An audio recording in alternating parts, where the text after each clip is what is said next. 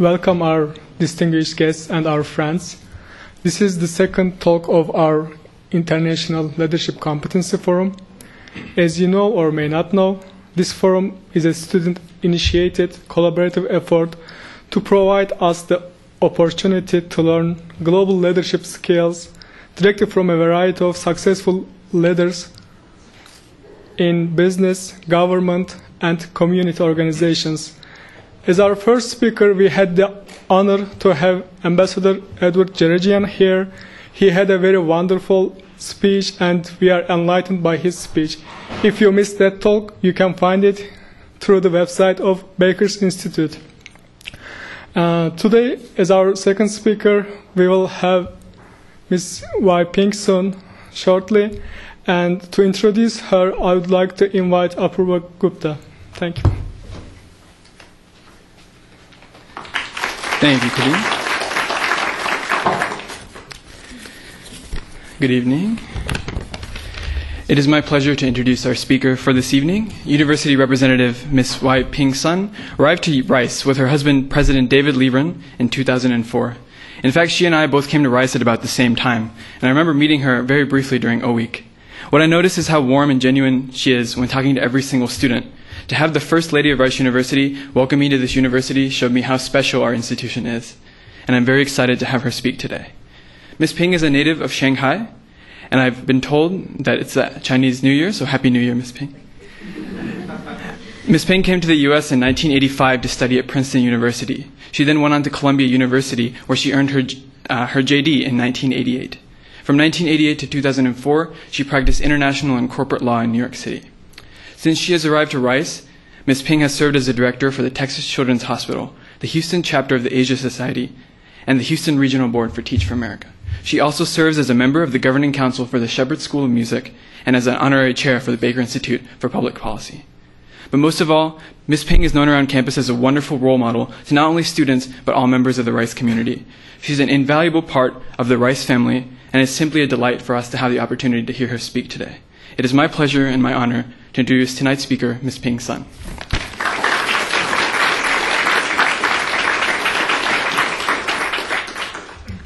Thank you.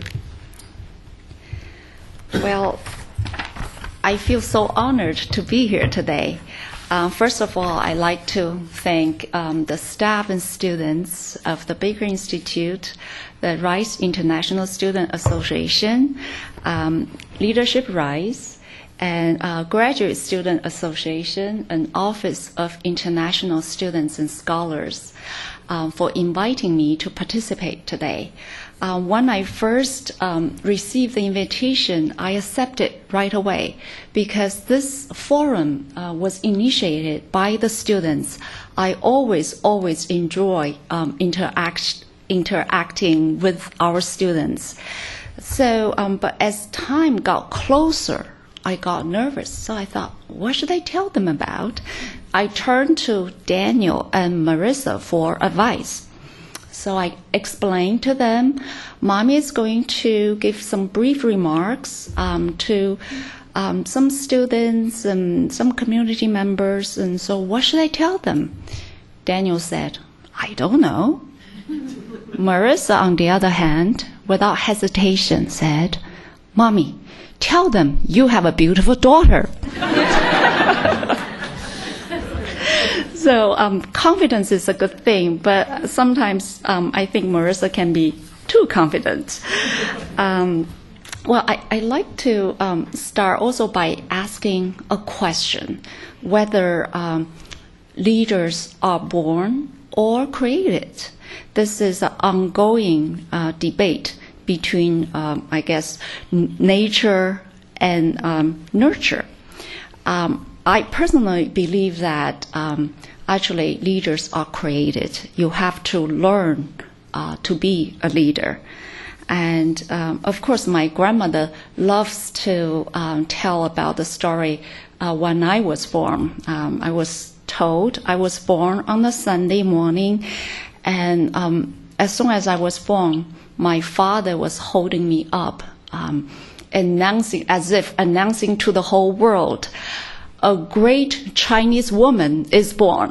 So I guess he had very high expectations. But I truly believe every one of us can learn to be a leader, so long as we believe that we can learn to be a leader. So all of us have a chance to become one, because I don't really consider myself to be a leader. I feel like many of you in the audience are much more qualified than I am in terms of talking about leadership.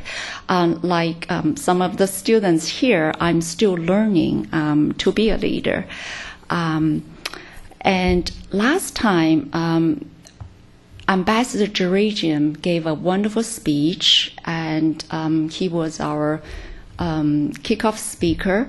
He gave a very comprehensive summary of the characteristics of a leader. He told us that a leader has vision, a leader has passion, a leader has charisma, a leader has style, a leader is a good listener, a leader is a good learner. So I agree with him totally, but today I also just want to, there are so many characteristics to talk about. I've read, to prepare for this talk, I've Googled. I'm sure many of you have done that too. So I've come across so many articles on leadership, and one article has 12 characteristics, and the other article has, from the Army, they listed at least 23 characteristics. But don't worry. So today, I'm just going to concentrate on 4 or 5. To me, I believe a leader is willing to take risks. A leader perseveres in face of difficulties. And a leader is a constant learner. A leader believes in him or herself. A leader, this is very important, a leader makes a positive difference in someone else's lives. As you heard, that I've served on several nonprofit organizations. I really enjoy serving on various boards, and I think the reason I'm serving on so many boards, it doesn't really say much about me, but I think it says a lot about this community, this wonderful community. Ever since we came here over 2.5 years ago, the whole Rice community and Houston community just opened their arms to welcome us. And I think Houston is a unique city. The people here, they don't really care about where you're from or what your parents do. They care about you.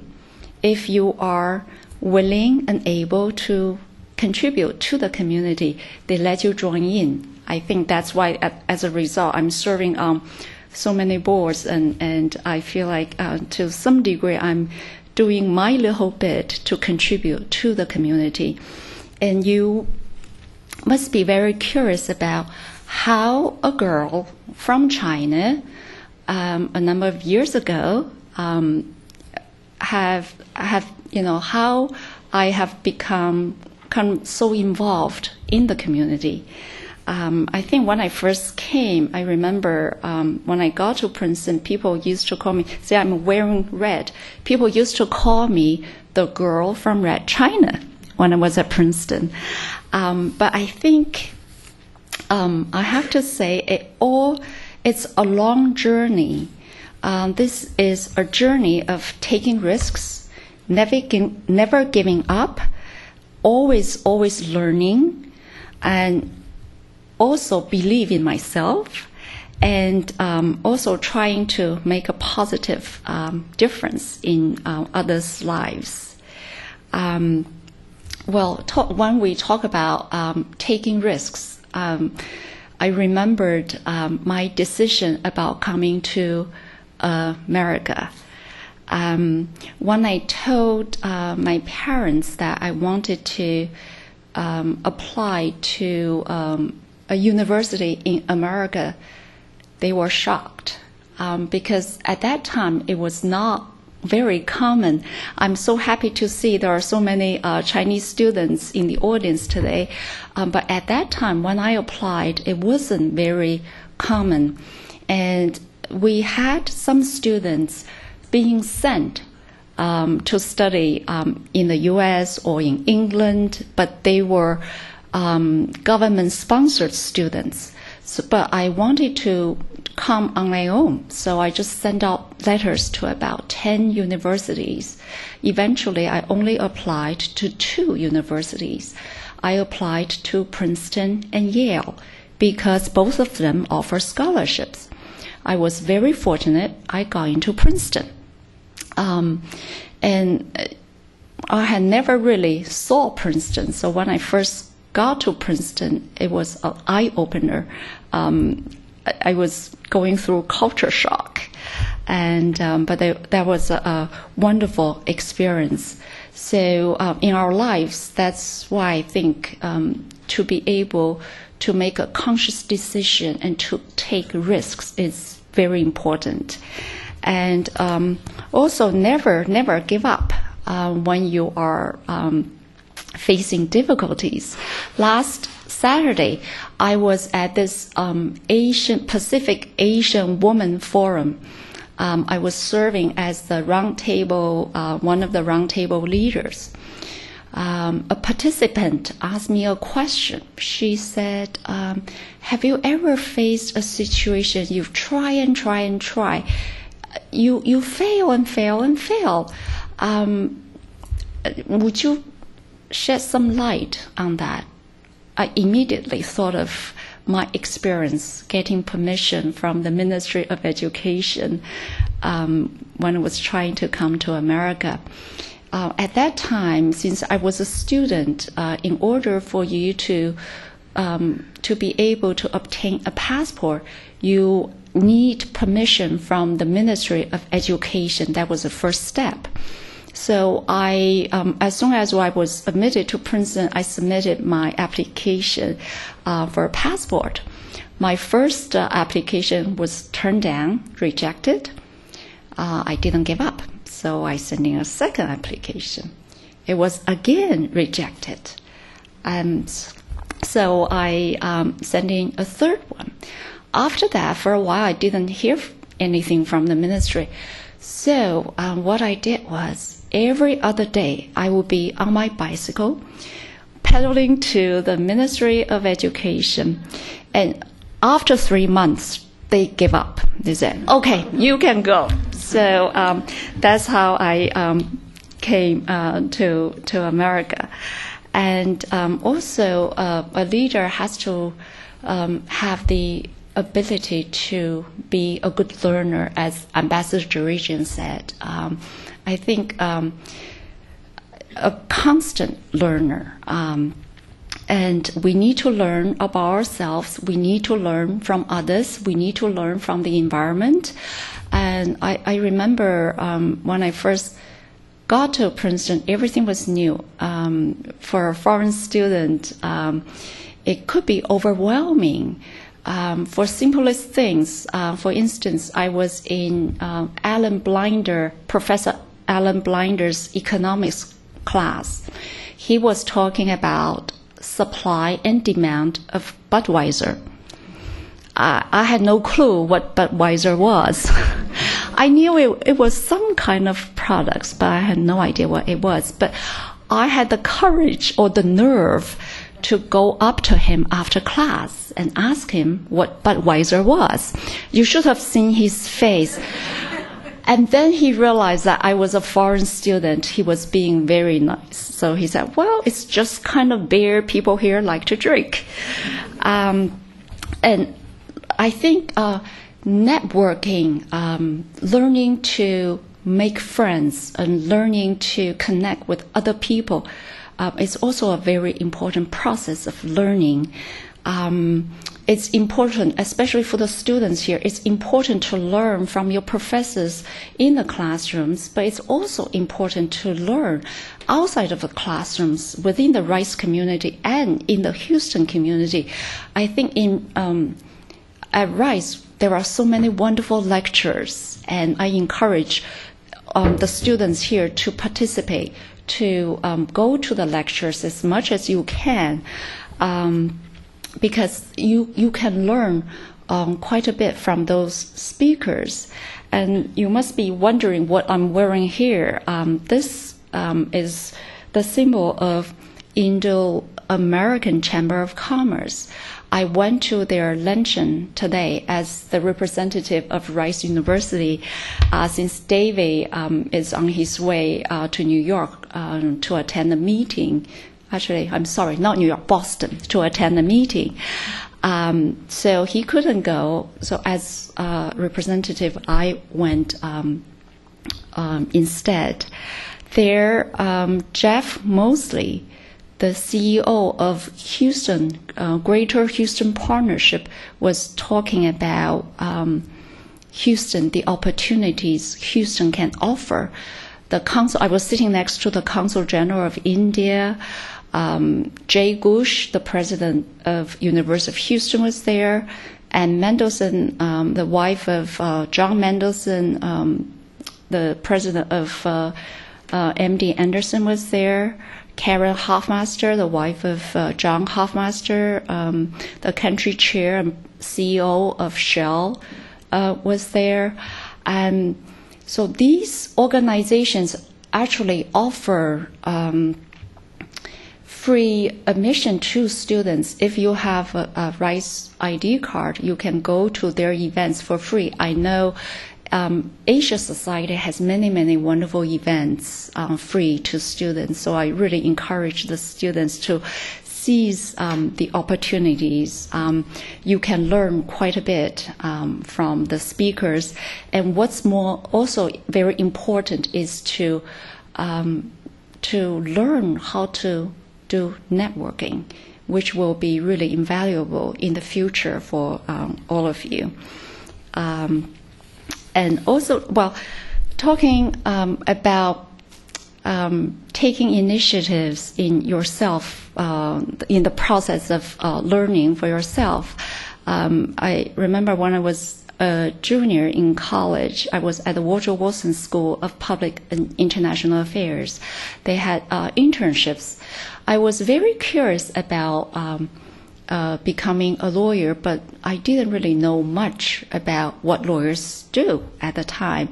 So I took the initiative in contacting several law firms in New York. Eventually, I went to work at a medium-sized law firm, and I would go to New York once a week. And I had a wonderful experience there. I had the first-hand experience learning about what lawyers do. And again, I encourage the students here to do that. And also, a leader needs to believe in himself and herself. Well, David always kind of makes fun of me. He often asks me, "Why are you so pleased with yourself?" Well, I always reply him with a confident smile. I said, "If I'm not pleased with myself, who else will be?" So I hope that all of you will have the confidence and believe in yourselves. I remember last year I was a co-chair of Asian Chamber of Commerce Gala. It was a very big event. My task was to invite a keynote speaker. And what I did was I wanted to invite Secretary of Labor, Elaine Chao. Of course, I didn't know her. I had no connection to her.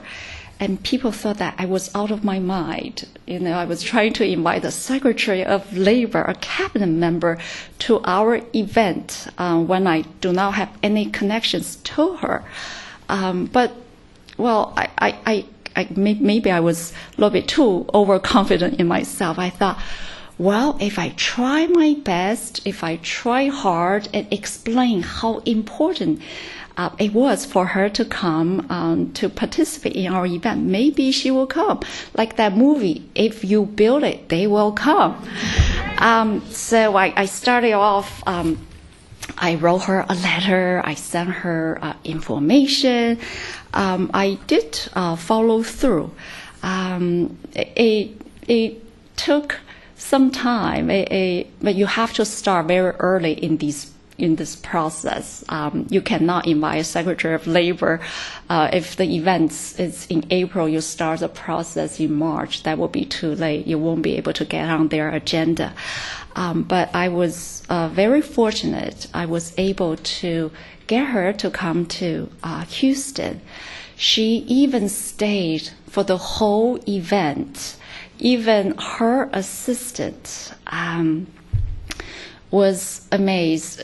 She said to me that most of the time, because the secretary is very busy, she goes in, she gives the keynote speech, and then she leaves. But because I truly believe that once she got there, she saw so many people were there. We had over 1,000 people in the audience. And so she was able to reach so many people. So she stayed. I was very, very pleased with that. And a leader should also be able to make a positive influence in other people's lives. And a leader should always give back to the community.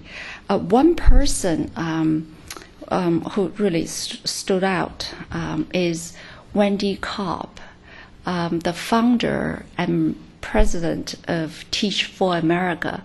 Many of you might know about Teach for America. This is really quite amazing. Actually, she went to Princeton too. She was a few years behind me. At Princeton, everyone is supposed to write a thesis. I feel so. I wrote a thesis too, but my thesis is sitting in the library. Wendy wrote a thesis 17 years ago. This was her idea of creating Teach for America, an organization will recruit best college graduates and have them to commit for 2 years and teach at low-income schools and trying to help bring up the level of the students. And she put it into action. So now, 17 years later, it has become really a movement. And I'm also very proud to say that quite a number of Rice students have participated in Teach for America. Actually, it's very hard to get into Teach for America. I think the acceptance rate is about, the average is 17%. But I'm very pleased to say that Rice has the highest acceptance rate. About 40% of the applicants from Rice who applied to Teach for America got into the program. And actually on campus, we also have many students who are making a difference in other people's lives. This forum is an example. Many students, organizers are sitting right here. I think the students are taking initiatives. And I also want to tell you about Dominique Caress. Dominique is a junior. She is a tennis player. She speaks so many different languages. She speaks French, Spanish, Russian, Polish, English. She is a very good student, taking 16 credits, and she, even finds time to be a very active volunteer. She goes to Bentop General Hospital twice a week to volunteer, and she also spends 3 hours each weekend in tutoring Russian and Cuban immigrants. And last summer, she spent some time volunteering at a children's hospital in Poland. So we have many students like Dominique. And I remember during Katrina, David and I went to Georgia Brown to volunteer, and so many students came out. That was also very touching to see. So many students are getting involved. So I feel like we have many things to do. And right now, I'm also very involved at the city level. The mayor appointed me to his International Affairs and Development Council. I'm also serving on the China Task Force. And last July, I had the honor of representing Rice University as a member of Houston City delegation to visit China. We went to visit Shanghai, Dalian, and Beijing. And there we met with the officials and also leaders from the business community and educational community. We met with the Minister of Education, Minister of Culture. I'm also involved in the international festival here. This year we're honoring China. So when we met with the Minister of Culture, he promised to send their best performers to our festival. So I'm really enjoying doing many things for Rice and for Houston. I'm also pleased to say that this March, Rice will be hosting the Senior Leadership Forum. 25 top Chinese university presidents and chairmen will be coming here for about 2 weeks to learn about administration and governance of the university and academic programs at Rice. And we are also trying to show them as much as possible. So we are sharing the group with University of Houston. They will be visiting University of Houston for 1 day and A&M for 1 day. We will also make sure they will have some cultural experiences like rodeo, like basketball, Rockets, to watch Yao Ming play, NASA, Museum District, and Medical Center. So we'll be doing lots of different things. And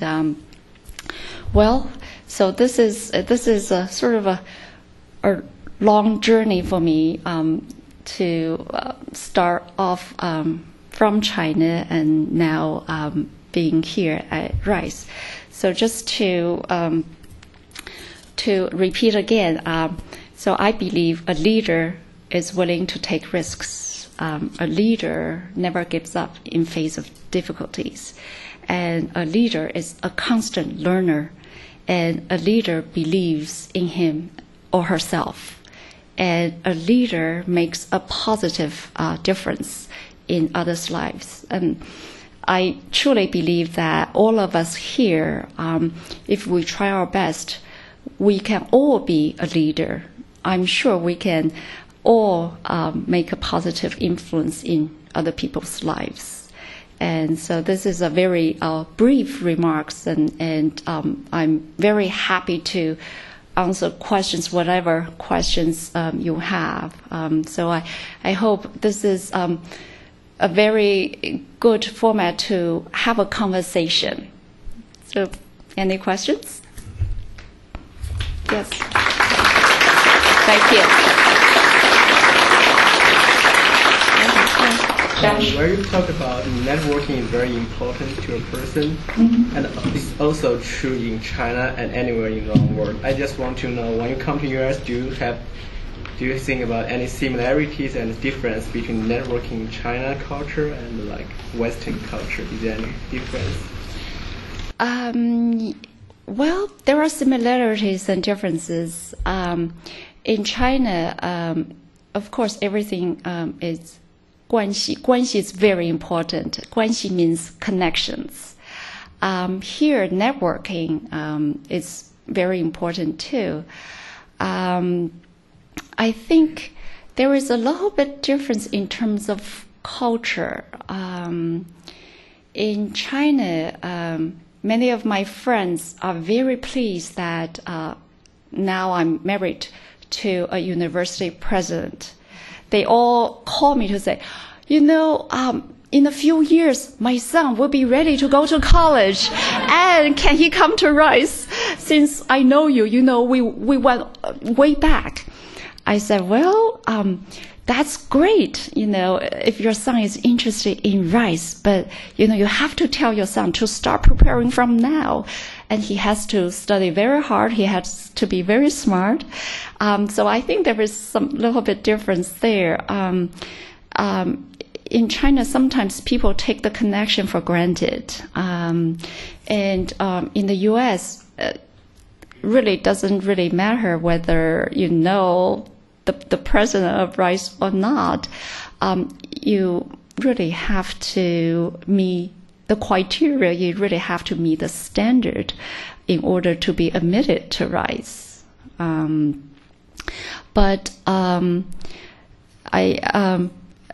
When David had a sabbatical in New York, at that time I was working for a law firm.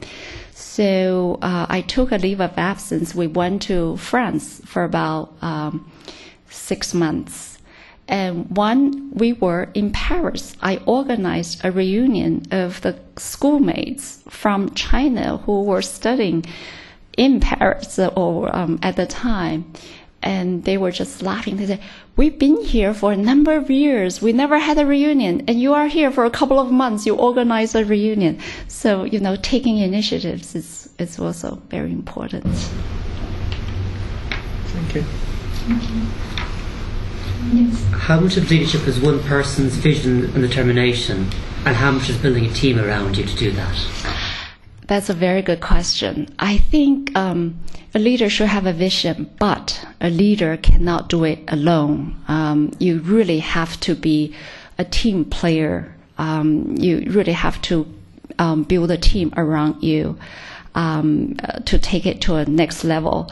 And sometimes people are under the wrong impression that if you make someone to do things, to follow you, you are a leader. Well, to some extent, but you are not a very effective leader if you are able to build consensus, build teamwork, and people will be willing to follow you. I think that's more effective leader.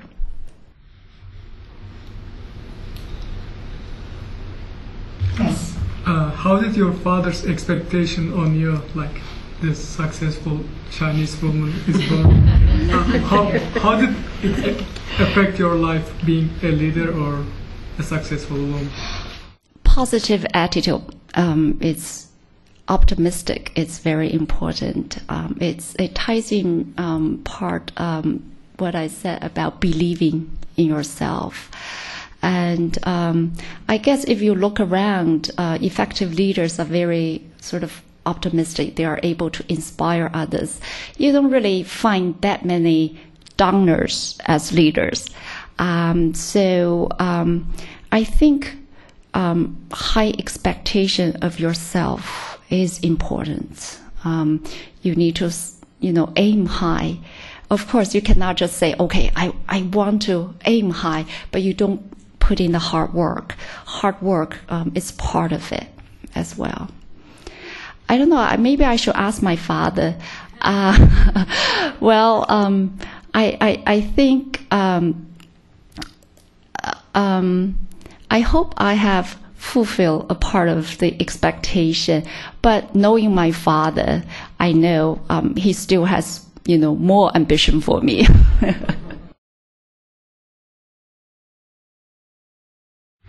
Do you have any insight or speculation as to why multiple times your request to the ministry was refused? It was very early in the process of letting students to study either in the U.S. or abroad. So they didn't really see the full picture. They didn't really know whether it was a good thing to open up or not. So they were also in the phase of learning about the process themselves as well. But perseverance pays off. Yes, please. Yeah, you spent a lot of time to walk outside. How to lead in your family? That's a very good question. Balancing act sometimes is always a struggle, and I'm also still trying to learn to do it. But I think I'm very fortunate. I have a very good support system. When we moved to Houston, my parents moved to Houston with us. So they are babysitting whenever we go out. We have events quite a bit, either at home or outside of home. And Marissa is learning. She's 7 years old. When she was younger, it was okay. It didn't really matter to her that much when we went to different events. But now, lately, she will ask me. Why, first of all, why I have to go to an event, and if I have to go, how long it will be, and when am I coming home? Actually, before I came, she asked me again. She said, "Mommy, I know you have to go and tell them you have a beautiful daughter, but how long do you think you will be away?" So I told her about a couple of hours, and I'll be back. I'll read you bedtime story, and I'll put you to bed. So she was happy about that. It's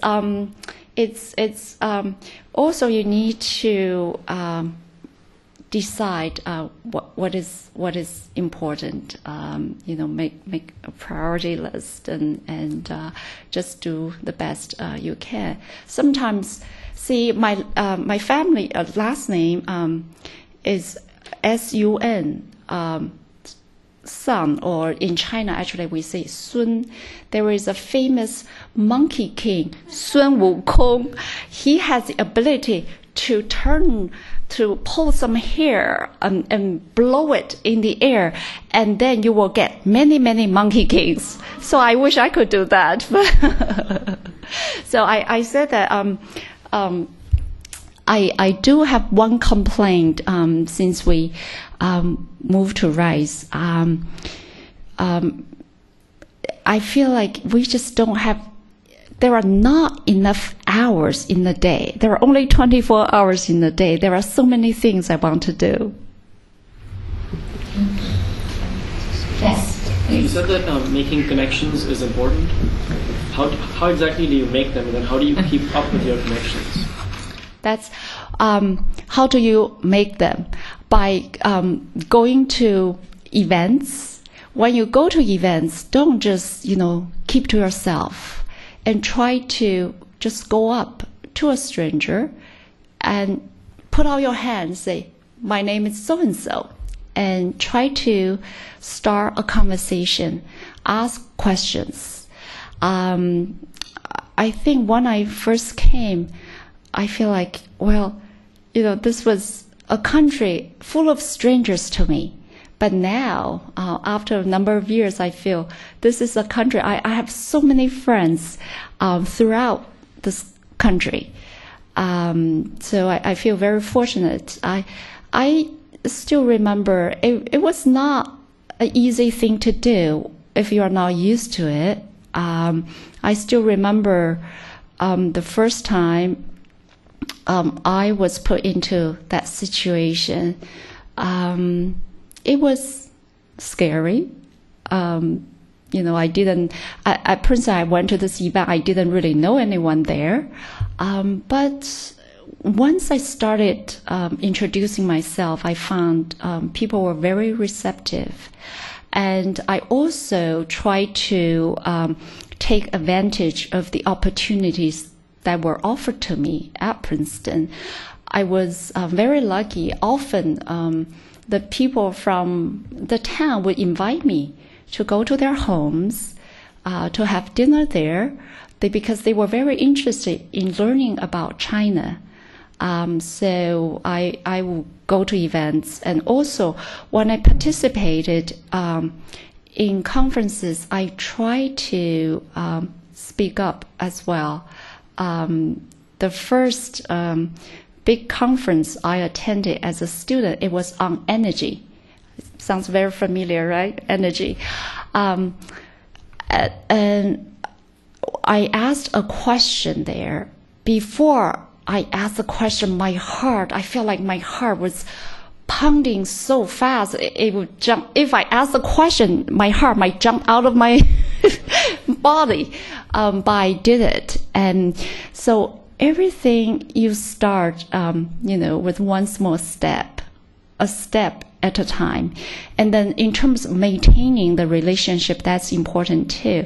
With the modern technology, with the email system, it's much easier to maintain the relationship. But everything, it takes effort. It takes time. Takes patience.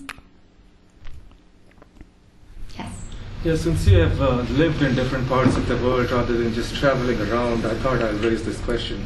Do you ever feel, because of your international exposure and experience, you've lost sense of difference or lost sense of surprise, in the sense that you've met all kind of people from all over the world, all kind of behaviors, all kind of characteristics, and as a result of that, you don't get surprised by anything anymore.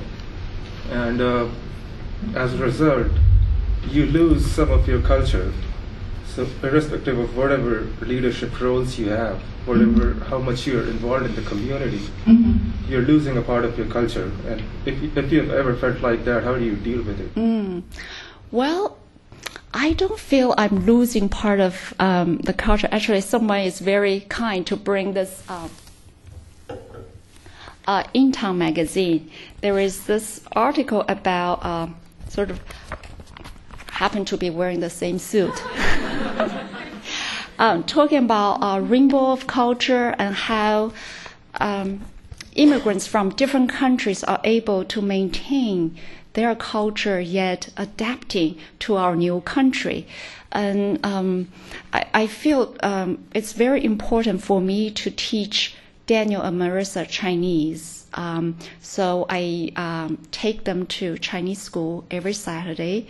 I try to speak to them in Chinese. But of course, I have a secret weapon. My parents, they don't speak English, so they are helping us with the children.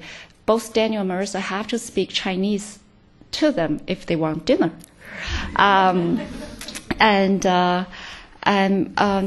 the other part of your question about traveling around, nothing will be shocking to me.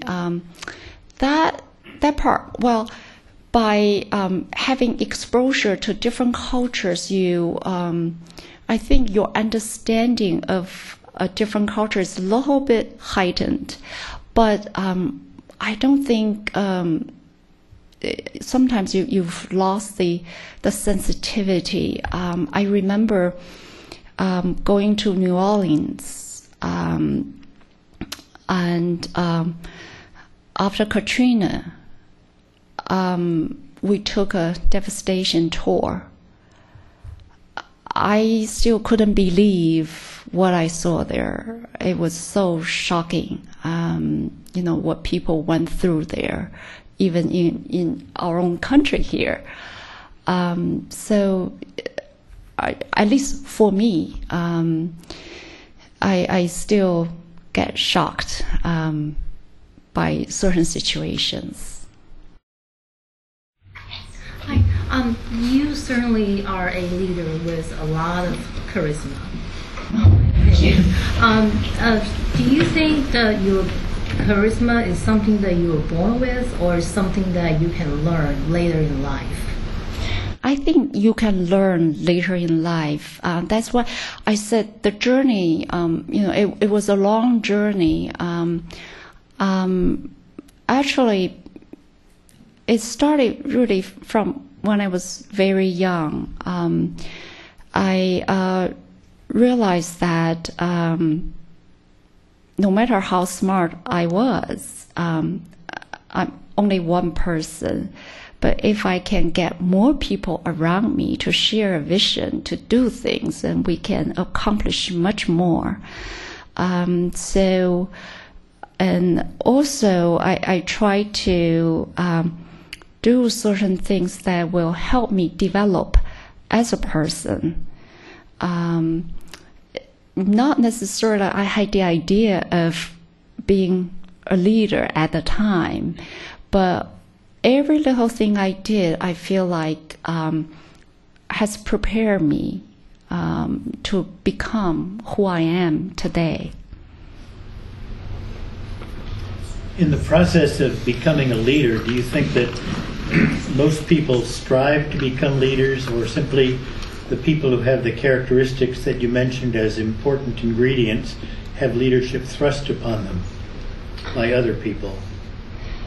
Well, I think some people they are very driven. They just feel like they have to be leaders, but see, for me, I believe there is a Chinese phrase, 天时地利人和.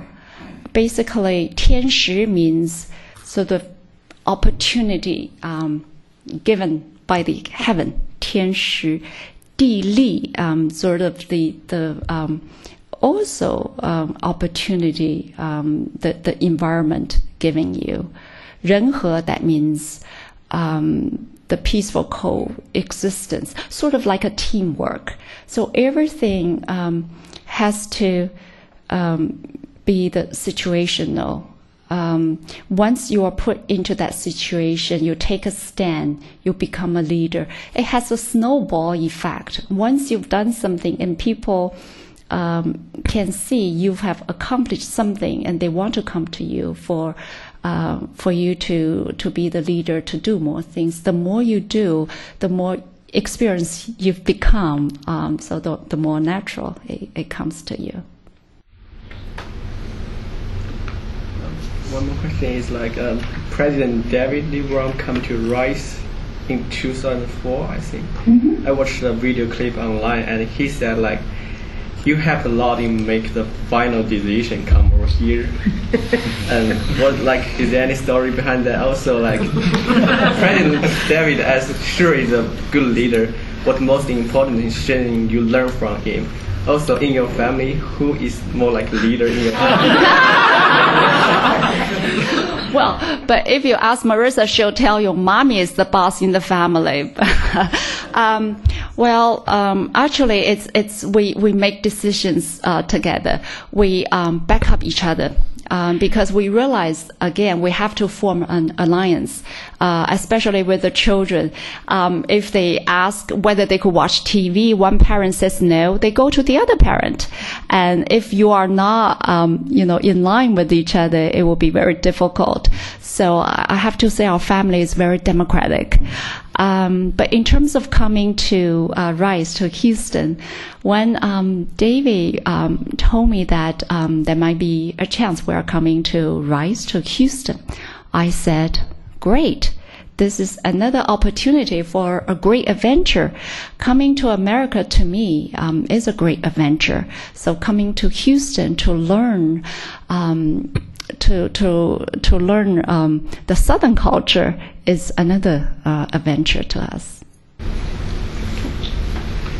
Yeah. Have you had a situation where there's another person in the same room who's a risk taker?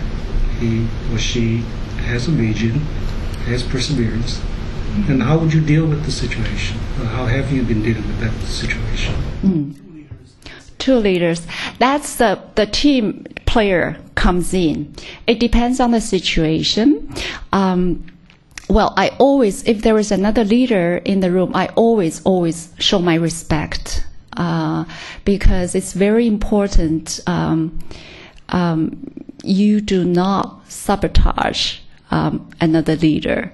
For instance, when I was working at the law firm, we had a group of U.S. trained Chinese lawyers. We all worked together. We never tried to sabotage each other. I was the first one there. And there was another lawyer there first, and then he left. So I was the most senior U.S. trained Chinese lawyer.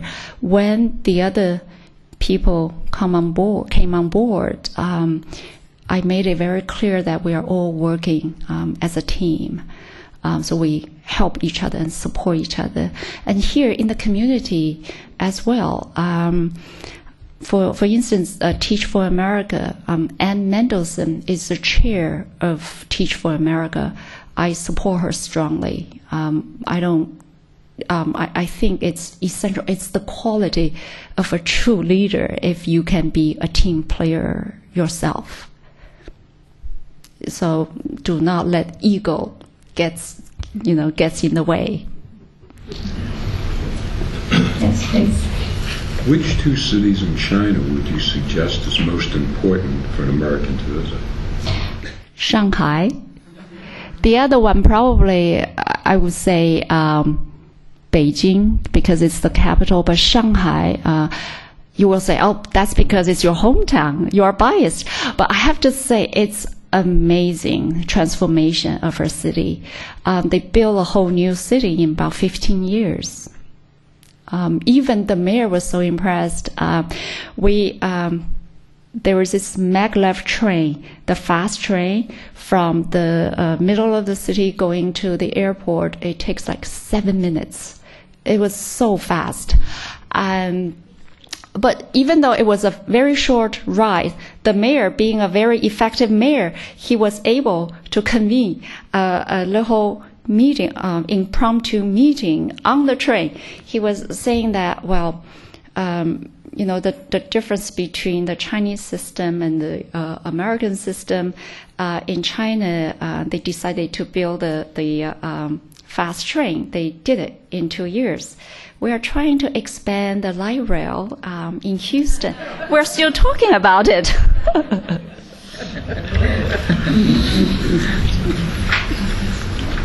Yes.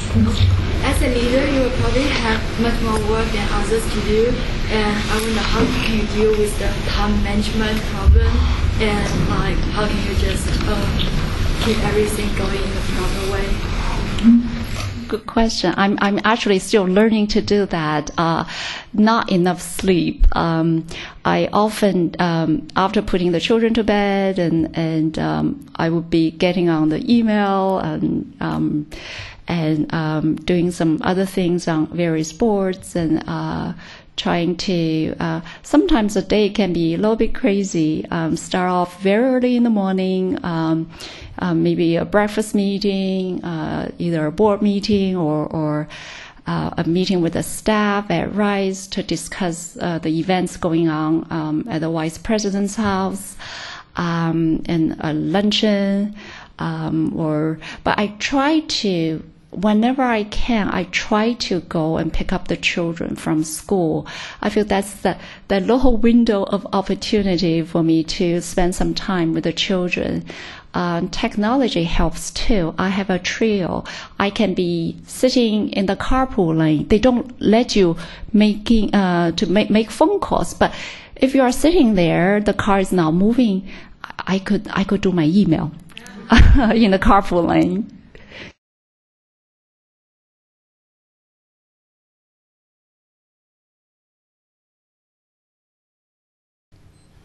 Any more questions? Thank you.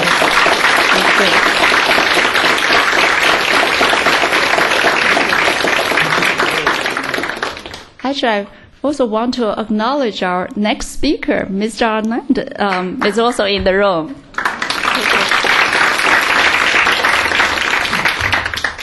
Thank you. I would like to thank Ms. Ping-Sun for her wonderful speech and sharing her experiences and enlightening us on this topic. And I also would like to thank to you for coming. Our third talk will be at the end of March, March 28, on Wednesday at 5 p.m. And our third speaker, as Ms. Ping-Sun said, is here, Mr. Pradeep Anand. He's a very wonderful and successful businessman. I think we have a lot of things to learn from him. And in addition, we will have pizza outside. We can enjoy that in a minute. And we have some evaluation forms. If you can fill out these forms, we will use this for our further talks and seminars. Thank you for coming.